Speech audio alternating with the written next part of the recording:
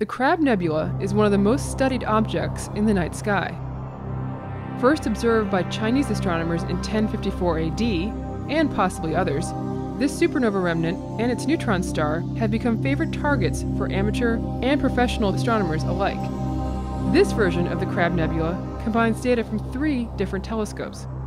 X-ray data from Chandra, in light blue, shows a super-dense neutron star that is a core of the exploded star, which is shooting a blizzard of high-energy particles into the expanding debris field. This super-energetic outflow is striking the cooler gas and dust seen in optical data from Hubble, as well as infrared light from Spitzer. The Crab Nebula contains incredibly intriguing science and provides perhaps one of the most stunning images in all of astronomy.